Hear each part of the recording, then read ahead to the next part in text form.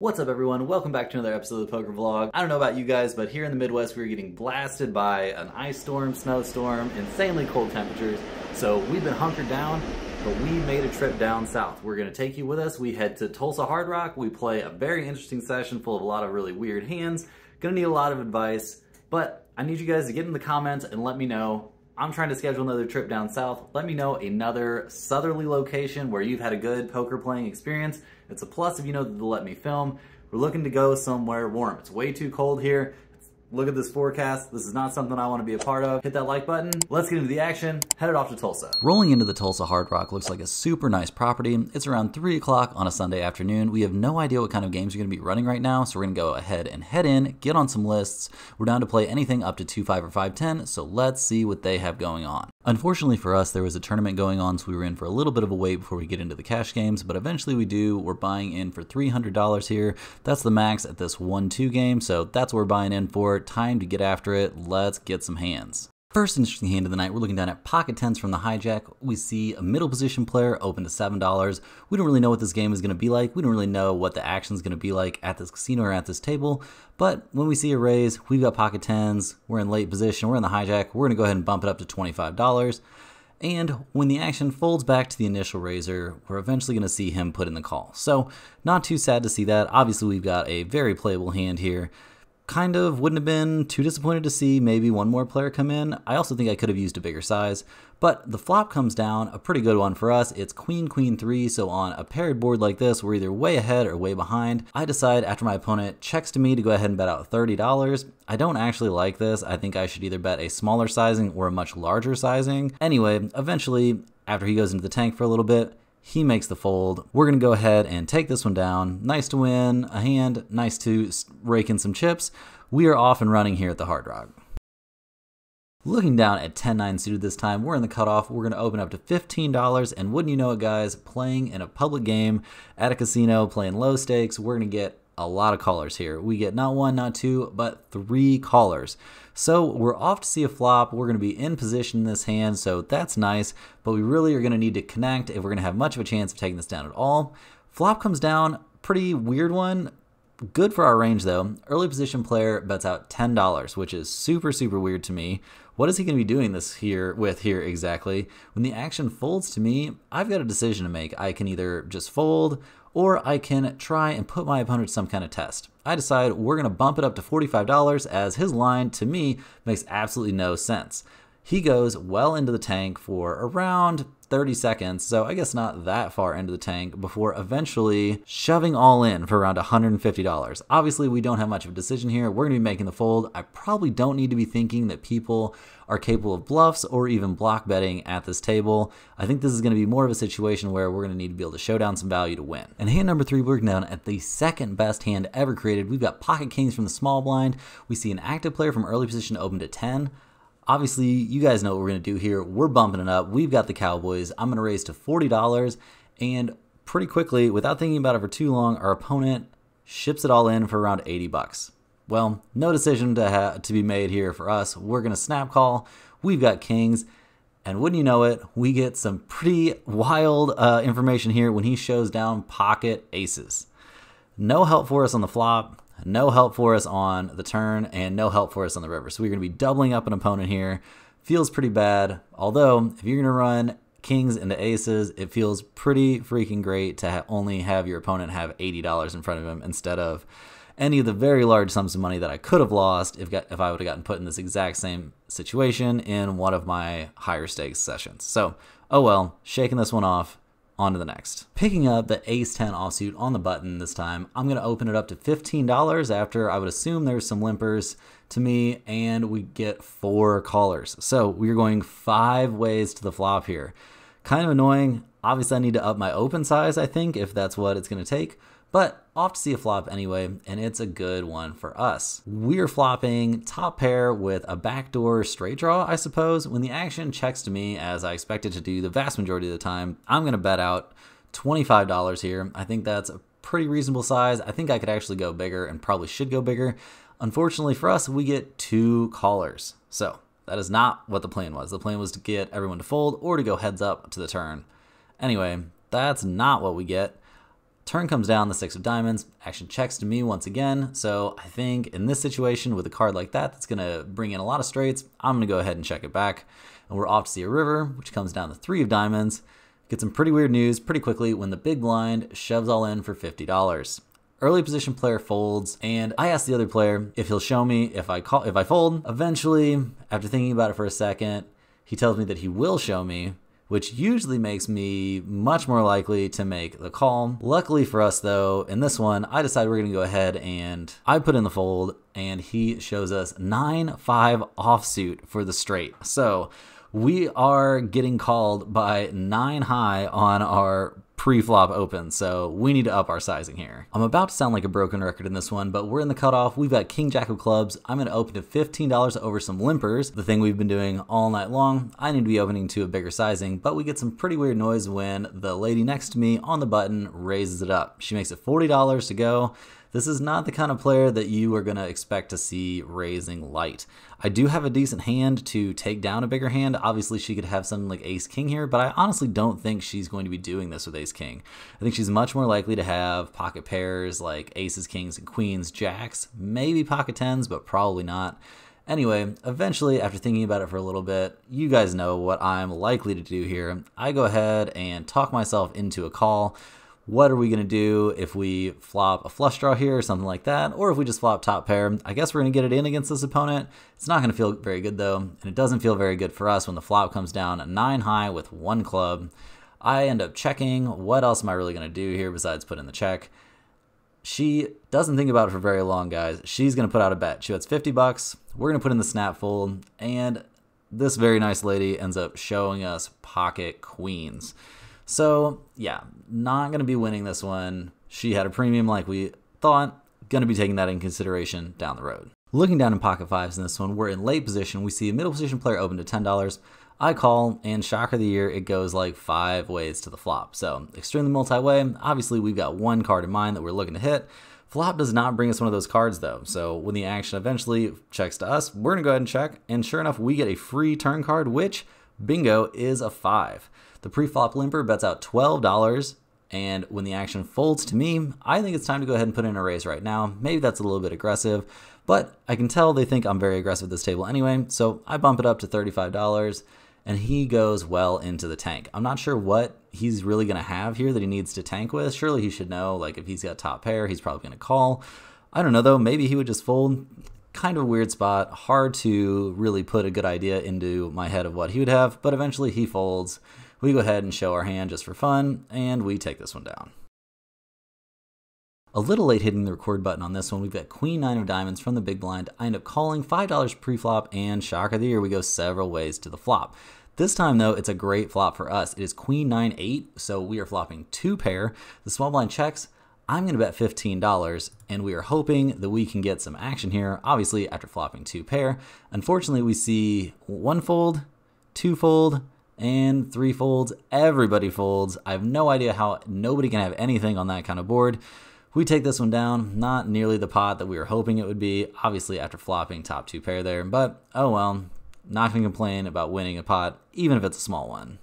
Looking down at 10-7 of hearts from the button, I decide after there's a bunch of limps to me, we're punishing the limpers. We don't care if our hand's not very good at all. We bump it up to $15, and we get like 6 callers. Guys, this is crazy. Like, people don't want to open pre-flop, but man, they'll call anything. So we just need to be opening up wider ranges for bigger sizes, I think, or tighter ranges for bigger sizes. Either way, we got to deal with this flop. The flop comes down, a great one for us though. It's queen 4-7 with 2 hearts.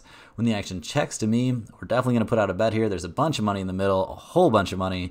You wouldn't have thought that from the way this hand began, but we're going to go ahead and bet out $55 here. I think that's a very reasonable size. Shipping those chips out into the middle, and we see our opponents go into the tank.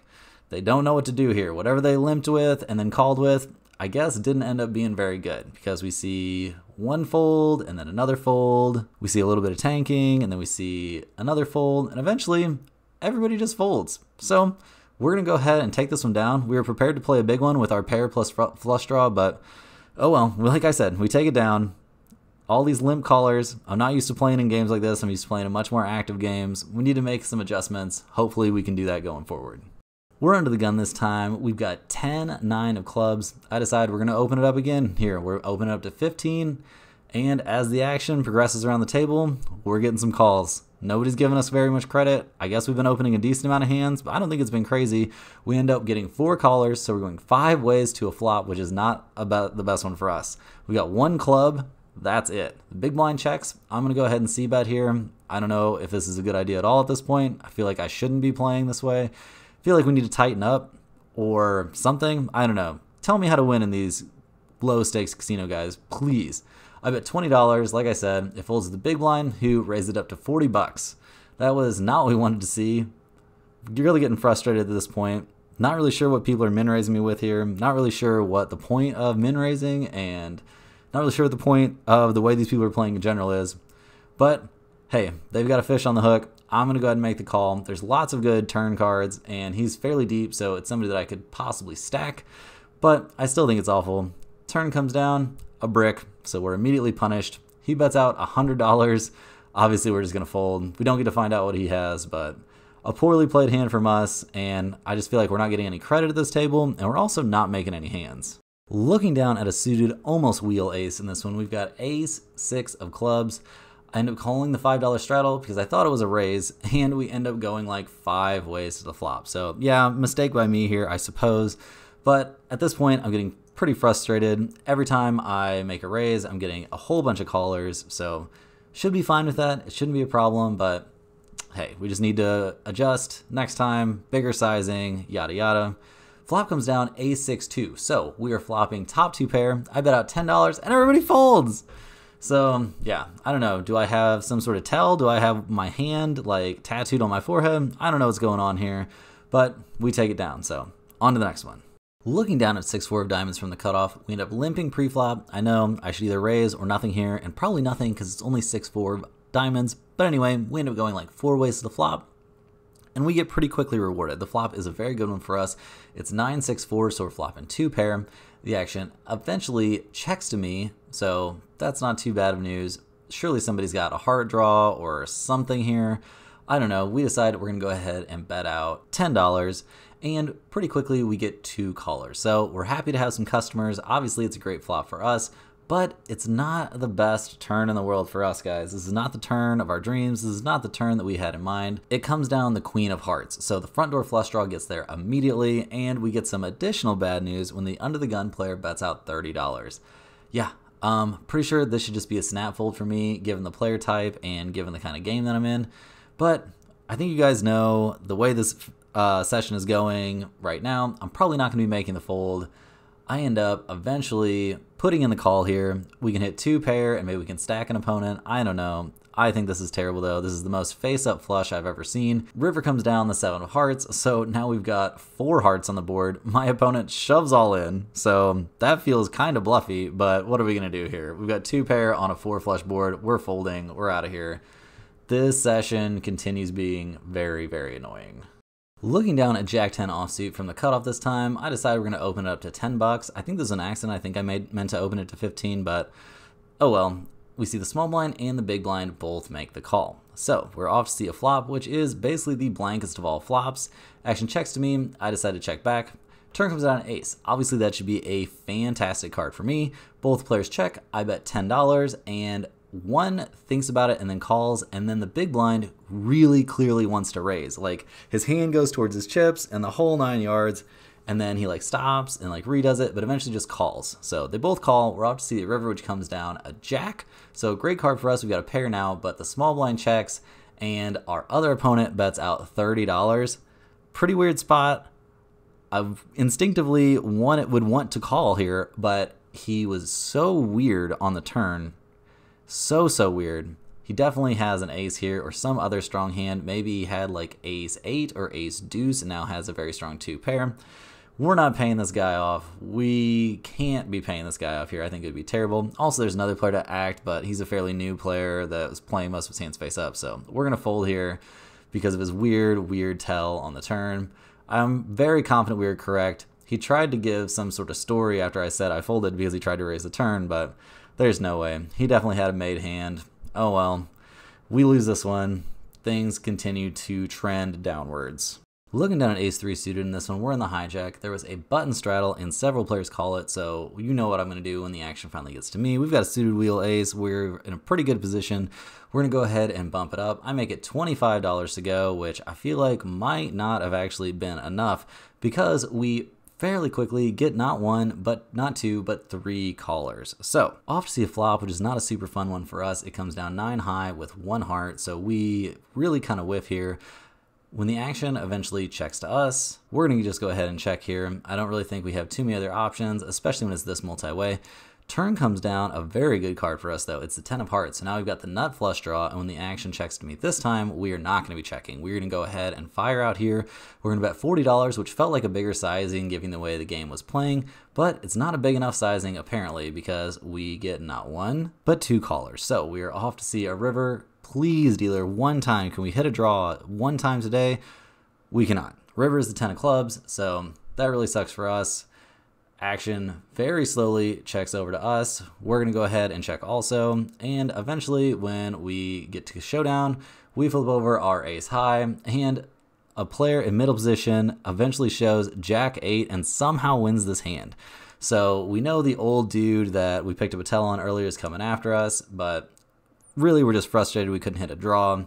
Cannot come up with anything positive in this session. On to the next one. Let's hope we can turn it around. In one of the crazier hands of the night, we're looking down at ace queen offsuit. Someone opens to $12 from early position, and there are like 5 callers to me. No exaggeration. Okay, obviously here, we're going to raise it up. We choose a sizing of $65. I think I could have gone bigger than that, but that ends up being a very convenient sizing because we see one player call and is all in for almost exactly $65. Ends up eventually there are 3 players who are all in and have called $65. So you can tell the table's been playing a little bit short. In more annoying news, there's a player in the small blind who eventually also makes the call and has around $300 behind.